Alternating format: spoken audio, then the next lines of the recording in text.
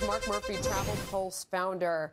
Mark, I mean, let's start where Jackie left off. She said that TripAdvisor is saying that folks should do additional research before they go to places like this. How do you do that to make sure that you're going to a place where this isn't going to happen? Sure. Well, number one, you should be confident that when you look at that map is the geography of the destination, the island, and these things happened all around. So to conflate that they're all connected is a bit of a stretch, to be frank. So number one, that should give you some comfort. Number two, that Bahia Principe business, they basically handle about 700,000 travelers a year in the DR. So again, when we're talking about something happening, this is not widespread, but it is disconcerting because, in particular to me, the couple, getting to the bottom of what happened with the couple. So one of the best things they can do is talk to a travel agent who sells this destination regularly and get personal feedback, back it up with TripAdvisor if they want to validate some of the reviews. But there are people on the ground right now there today that are having a great vacation,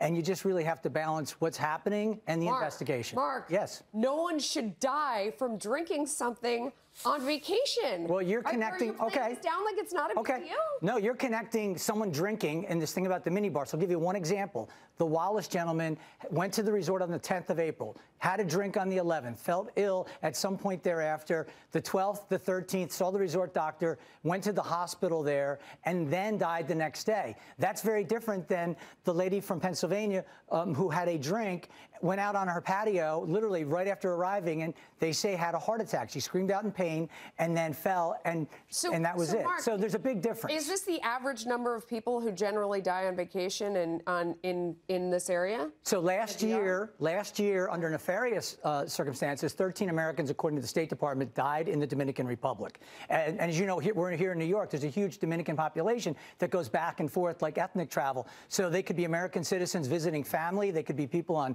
vacation.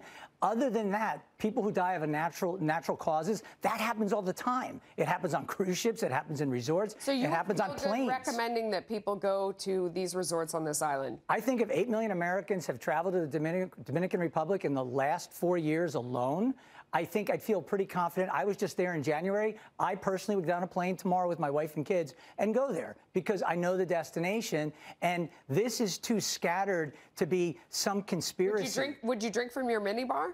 I don't drink very much, so the answer would be yeah. I wouldn't worry about the minibar. It's not like the minibars in the Hard Rock are being serviced by the same people at the minibars at the Bahia Principe and as other resorts. So again, this is a huge tourism destination, and they handle about 6.5 million travelers a year. You don't think there's any chance they're being serviced by the same companies? I think there's a chance. Well, since I haven't investigated that, but I would question whether or not that is the case because their own employees are actually doing the servicing of the minibars. Mark Murphy, thank you. You're Insightful. welcome. We'll see. All right.